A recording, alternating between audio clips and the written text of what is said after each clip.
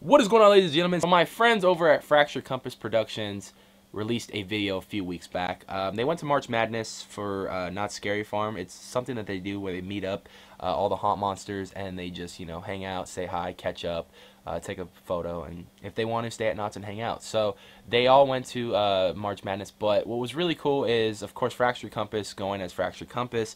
They actually gave us a little a preview of what's going on behind the scenes with Not Scary Farm 2020. They gave us our first look of construction that's going on at the parks that you can actually get a glimpse of. If you go ride the train and you do the whole train ride, where Shadowlands used to be, they started brand new construction for it. And Fracture Compass, thank you so much. They were very nice enough to let me use the footage to show you guys a visual of what that looks like. It might have changed from the time they filmed that video till now, but this is what we got so far. Basically what this video is going to be about is this is going to be kind of our first episode of Knott's Scary Farm speculation. Now, with Knott's Scary Farm compared to Halloween Horror Nights, it's a lot harder to speculate because a lot of their stuff is original mazes.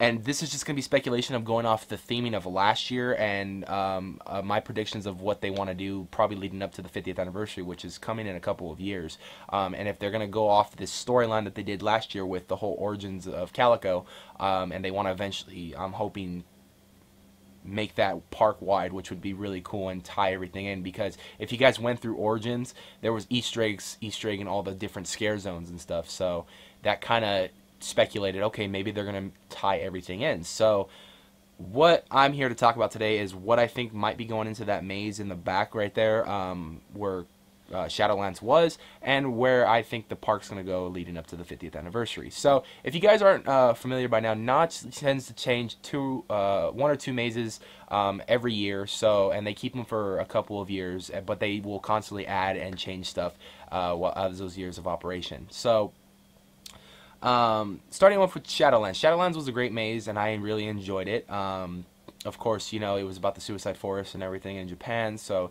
that was really cool. And this was its last year, and they took that out as well as Special Ops Infected. So what is going to go in Shadowlands? Well, from speculating the theming of Carnival, of course, which is all clowns, I think it would be really good if they made a maze based around something with Carnival, extending that story or extending the story of Origins more, tying in Carnival as well. I feel if they were to extend the story of Origins park wide with all the scare zones, it would be really cool to see that kind of tie in and stuff. Like I said, we did get Easter eggs in Origins that kind of showed all the other scare zones, which was really cool. So I would like to see a park wide tie-in to this whole thing, which would be really cool. So with the Shadowlands maze area, I would love to see something themed around Carnival, maybe an origins of the Carnival, of how the clowns became who they are and stuff. Maybe get a darker tale on the Carnival scare zone as it is. Maybe there's something darker that we don't know about this scare zone than what we're seeing at the parks. So I would love to see kind of like an origins of Carnival that ties into the Sarah Marshall curse, which would be really cool.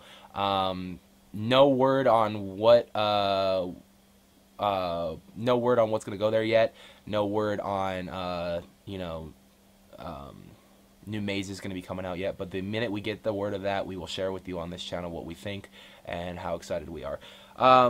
So going off the theming of the entire park leading up to the 50th anniversary, and if they're really going to go with this Origins storyline, I think slowly, little by little, leading up to that 50th, we'll see the entire park tie into that Origins storyline, because it looks like they really started a new chapter at Knott's Scary Farm this year, which of course was with the Origins, the Curse of Calico, giving that storyline to Sarah Marshall, how she cursed the entire town and stuff at the time of her hanging. So I would love to see the other scare zones kind of take part in that storyline. I mean, it'd be really cool to see the Hollow. I think the Hollow kind of already does somewhat tie in. I'm not completely too much of an expert on Haunt. I mean, I know a lot of stuff about the Haunt, but I'm still trying to get a lot of stuff. But I know the Hollow takes place a little bit before Origins actually happens, and it does deal with witches in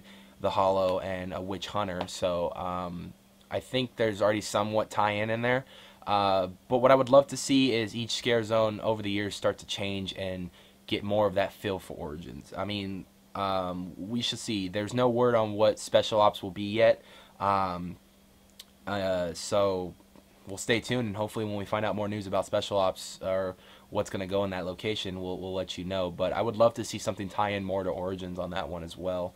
That would be really fun and cool. And also, another thing I would love to see at the event one of these years, and me and Sammy have talked about in the past, is since Special Ops is kind of done, and they were known for using that gun technology of, you know, just to kill the zombies and stuff, I would love to see that incorporated in Dark Entities.